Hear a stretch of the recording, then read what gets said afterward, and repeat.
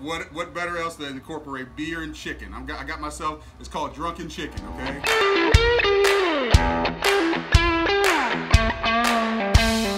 It's nice to see everybody. Pitmaster, Sonny's Pitmaster Shannon Snell back with another Pitmaster video. I got a whole chicken right here, okay? Go to Publix, Winn-Dixie, any one of your grocery stores, you can get a nice whole chicken. Make sure you cut it open, wash it off, clean it out, clean out the insides of it because you're gonna do some really cool stuff to it. Also, what I got here is, I got some Sonny's poultry rub. You can use any rub, anything that flavors your palate, but you wanna make sure that you at least have a full cup of rub here. I got a Budweiser, okay? Now, here's the thing about choosing the beer for your drunken chicken.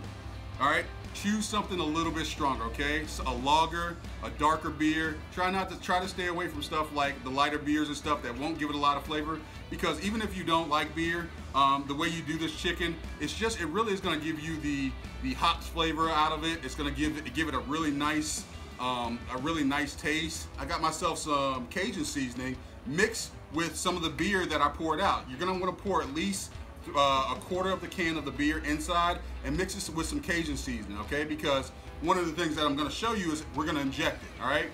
So when I'm injecting stuff, I really want to focus around the breast. The breast is the most important part because the breast dries out pretty quickly.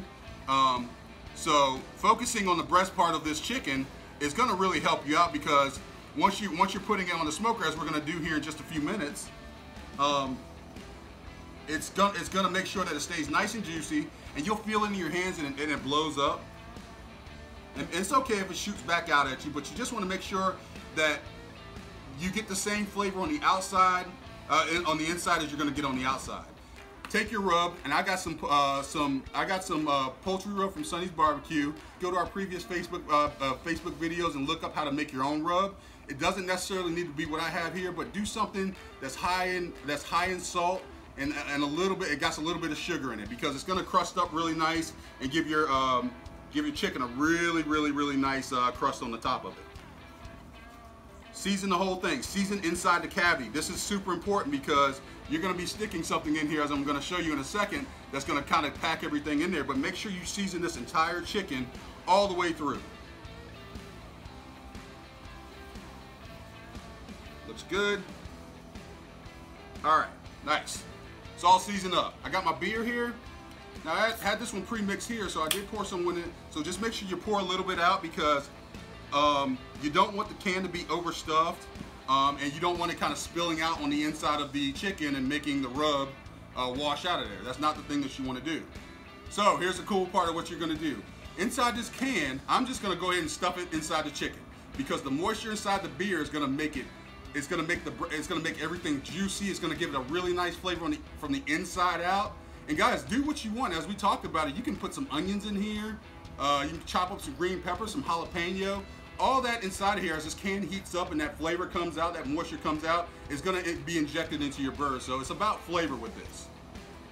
But I got enough flavor because I injected, so I'm just gonna go ahead and stuff my bird right now. You just take the can and inside the biggest opening, inside the bottom of the bird, you just stuff it right in the middle.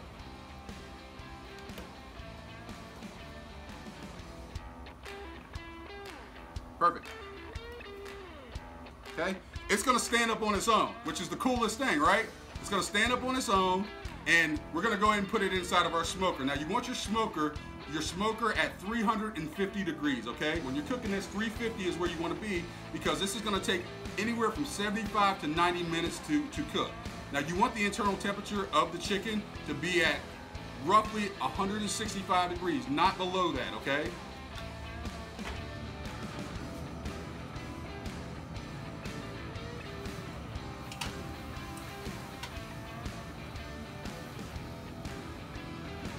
And at this point, feel free to get some of the areas you might have missed. That's what I'm gonna do. Man, that looks good. As you can see, guys, this chicken looks absolutely beautiful. If you see the crust that's on top of it, man, that rub, that seasoning, really adhered to that product well. And you know, as I saw all the juices leaking down off of it, so I'm really excited to try this chicken. Also, When we pulled the beer can out, there was some leftover beer in there. It hydrated the chicken and everything. But feel free to do something really cool, like make a gravy out of it. All right, make a gravy out of it because that'll taste even better. A beer gravy, yeah, trust me, that'll set the mood off really, really good. But you know me, I gotta taste this chicken, and I wanna taste the breast because obviously we talked about injecting the breast and we talked about making sure that it stayed juicy, and we're gonna see what the beer did to it and see what kind of flavor it gave to it. I'm super excited about this. All right, moment of truth, guys.